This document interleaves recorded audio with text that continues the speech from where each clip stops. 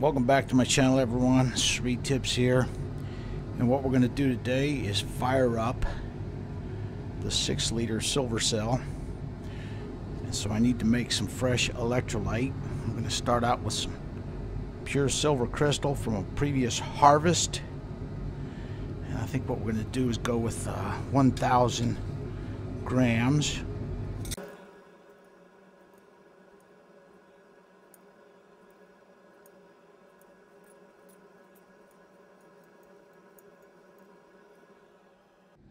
This is about 400 grams of pure silver dissolved in nitric acid. I'm going to add this 750 grams, and this will make an electrolyte that's about 1,100 grams total of silver dissolved in dilute nitric acid. That was 751 grams. I'm going to multiply that by 0.85.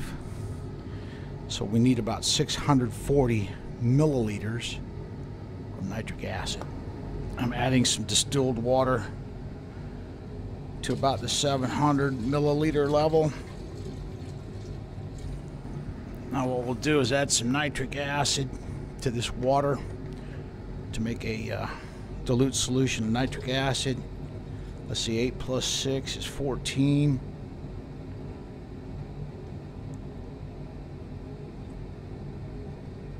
So there we go. Now we've got a dilute nitric acid solution. Let me give this a stir. Get it mixed up real well.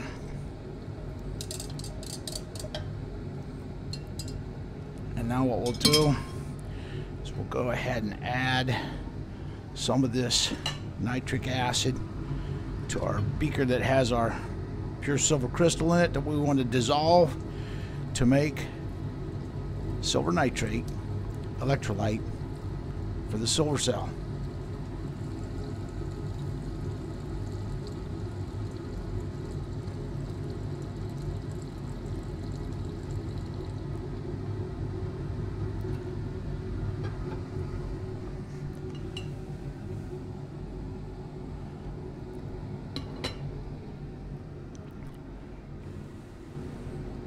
Just like to point out that you'll have to do this in a fume hood.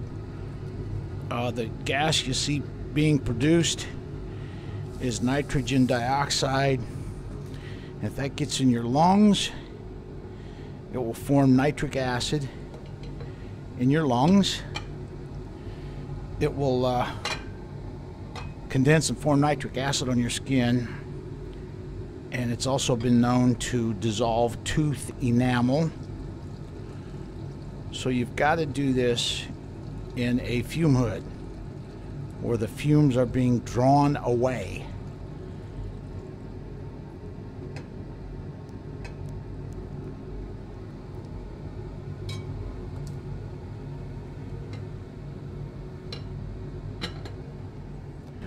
After this reaction calms down a bit, it's going to generate its own heat from the reaction, and then once it gets going, I'll put it up on the heat and we'll dissolve all this silver and make silver nitrate electrolyte for the silver cell. Here I'm dissolving some of the pure silver crystal to make a concentrated silver nitrate solution. I've calculated how much nitric acid I need to dissolve that amount of silver, but it was a little bit too much nitric, so I'm going to add some additional pure silver crystal here. And then now what we want is to continue to heat this until all the fumes disappear and there's a little bit of undissolved silver left in the bottom of that beaker. I can tell by the lack of fume production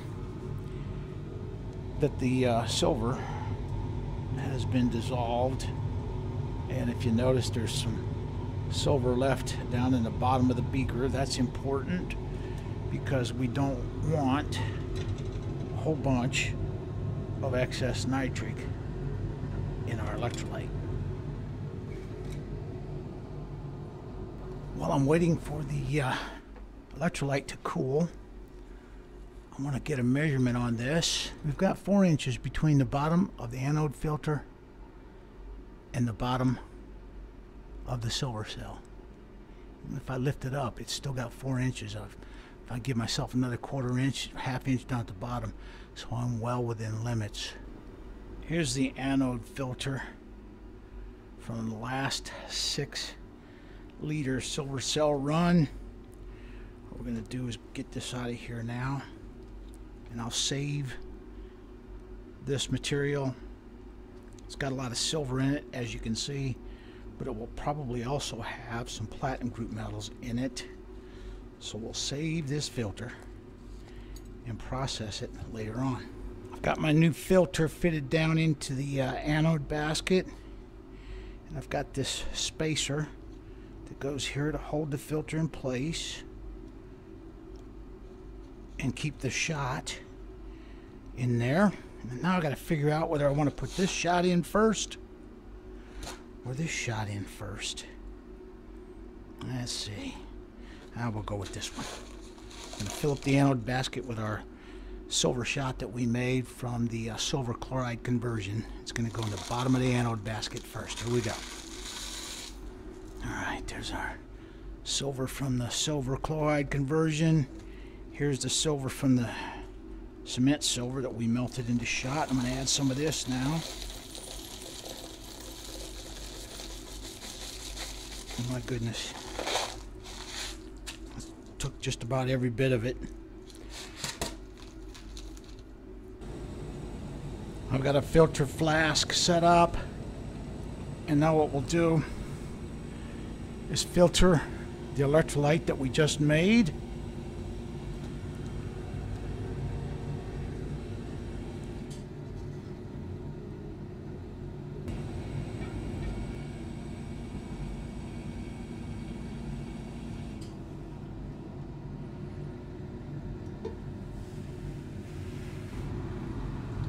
Here you can see the electrolyte is crystal clear and colorless, and that's what we want to see. That tells us we have some high purity silver from the electrolytic silver cell. This is pulling through very quickly, and there's nothing in the filter. This is very clean silver nitrate electrolyte. Alright, we're all done with this filtering. So now what I'm going to do is I'm going to take the filter off. We're going to transfer it over here to another flask. And this is about 1,100 grams of pure silver in about 2 liters of solution. I know I said I wasn't going to do it, but I think what I'll do is go ahead and filter the used electrolyte from the first 6-liter silver cell run. I'm going to use some of this for this run. While I'm waiting for this to pull through this filter, I'm going to get a little sample of our electrolyte in a container over here. Just a little bit. That's a little too much. I'm going to pour a little bit in here. Here's our electrolyte. And we just got done filtering this.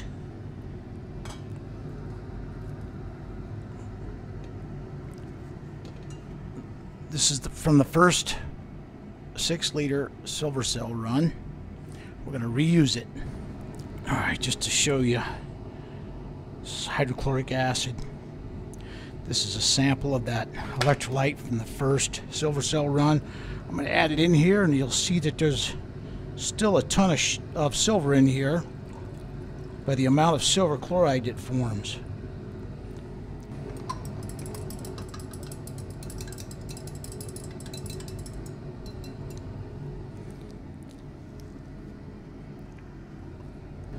Based on that test, looks like a lot, but there's not all that much silver in that electrolyte.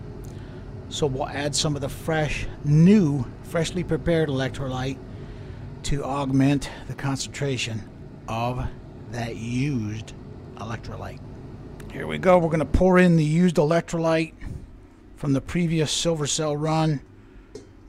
This will have copper in it, but that's okay because we're going to dilute it down a little bit. Copper, I've been told, actually improves crystal structure and rigidity and growth. Okay, now what I'll do is add some of this fresh silver nitrate that we just made. And I'm going to pour about a little over half of this in.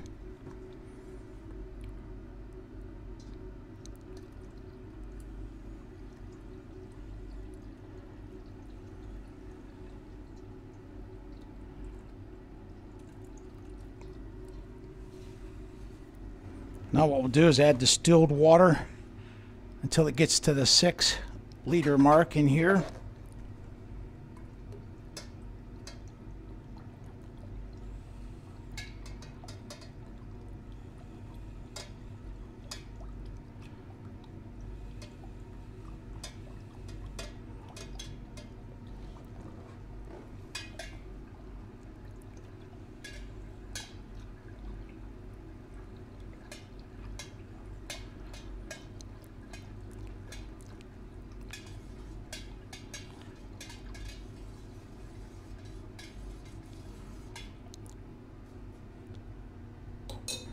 Let's get our top and set it on top of the silver cell here.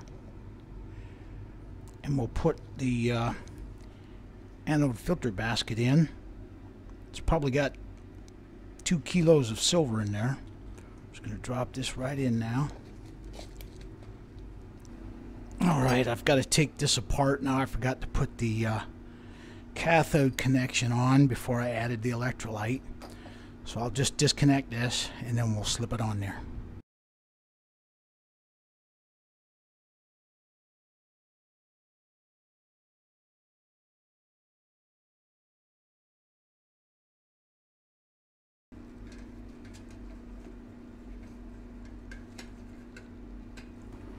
Here's our anode electrode bar.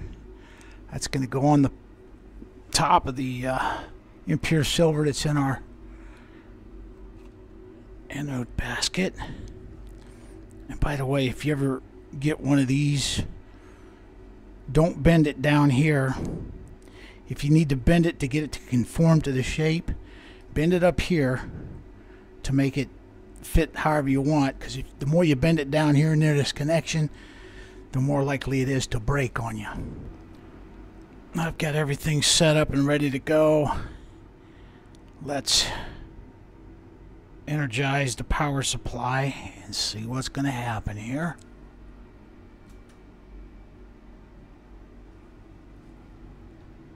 Alright, we got 5 amps, 3.5 volts, and that is very good if it'll stay like that. The 6 liter cell's been running for about an hour and a half now. You can see the amps are up over 6. And so what we're going to do is I'm going to adjust this voltage down. The max amperage on this power supply is 6 amps. And so I'm going to try to pull the amps down by adjusting the voltage down a little bit.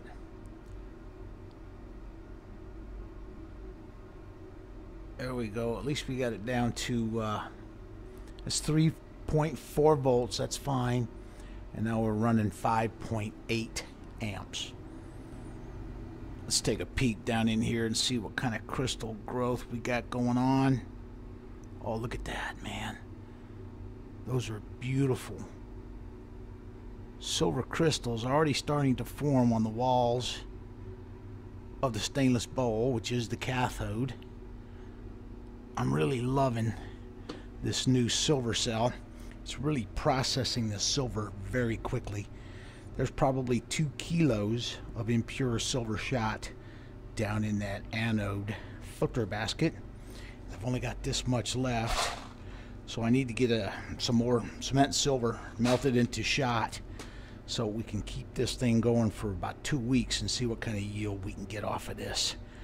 Okay, this will conclude the restart of the 6 liter electrolytic silver cell. Thank you for watching.